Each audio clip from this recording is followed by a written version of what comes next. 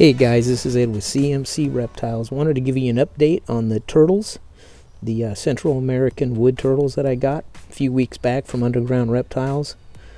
I just got done building their enclosure, so these guys are doing really well. Got 3 females.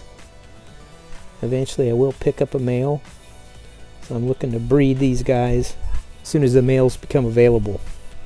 But yeah, I got basically it's a 5-foot by 10-foot enclosure. I included the redwood tree inside the enclosure, so I built around the redwood tree using a FB70 tub for the water. Got a nice little basking spot here in the corner for nighttime temps. They won't need this during the day, but I'd like to have just a little bit of heat at night with a stone under there, so I just have a 75-watt bulb in there for them. And I put all kinds of mulch, bark, gorilla hair. I made it about 7 inches deep so they could burrow in this stuff, and I only did it for half the enclosure. I want them to be able to have just some nice hard ground also, not just full of mulch. And this way it'll hold the humidity really nice.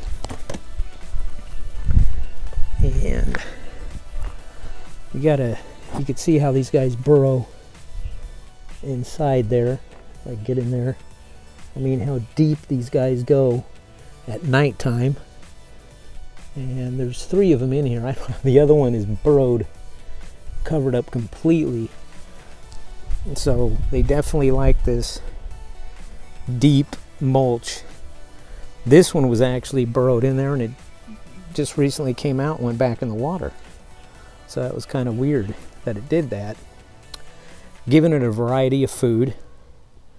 I've been feeding it, feeding all these turtles, I've been feeding it tilapia, bananas, blueberries, turtle pellets, and basically the turtle pellets, I got some in there right now.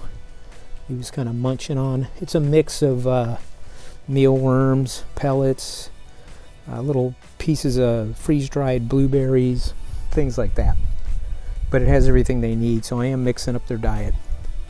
But I give them a nice little area where they could run around, easy access to get in and out of the water on both sides. See, they've got a little step here.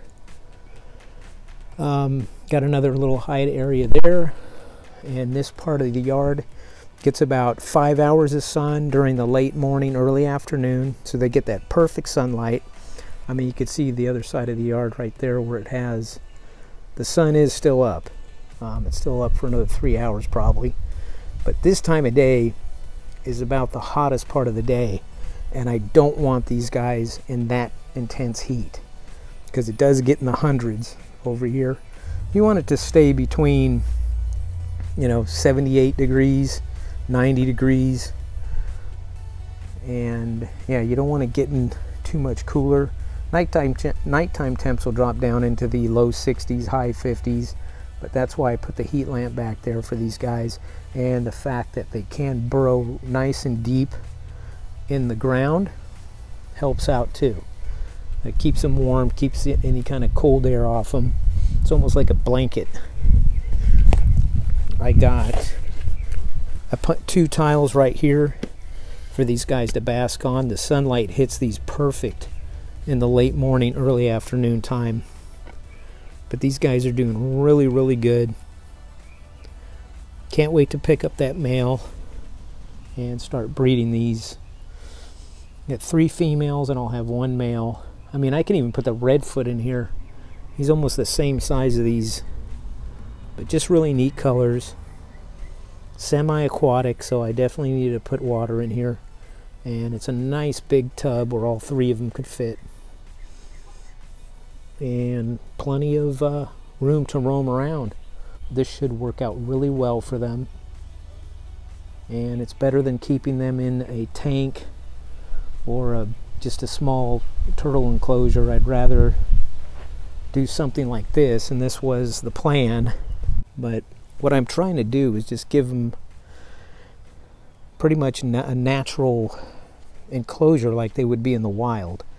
Now these animals come from a rainforesty area, a lot of trees, a lot of greenery, you know, and they hang out by creek beds and things like that.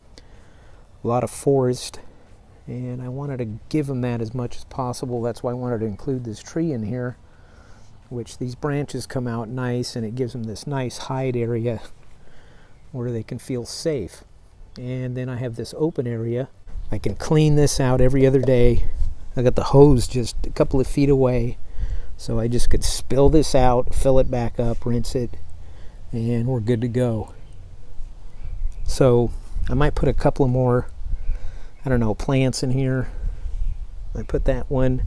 I'm going to seed some dandelions in this area, so dandelions will grow up. Stuff they could feed on also certain times a year. But they should do well out here. Alright guys, I'll keep you posted. I just wanted to give you that quick update, and I will talk to you guys later.